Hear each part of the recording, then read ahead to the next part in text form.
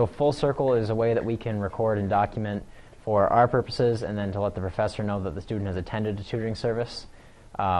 Basically what it does is the student comes in, they sign a clipboard that shows that they were here, and then the tutor goes in later and records the hours that they were here, what they covered during the tutor session. The teacher gets a report, and that's how we get reimbursed.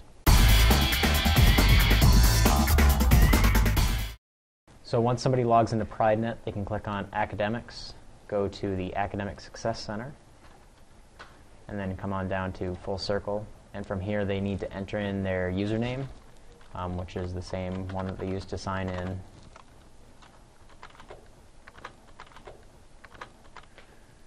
And from here they're able to request a tutor. So from here I can see my name, the class that I'm in, my major.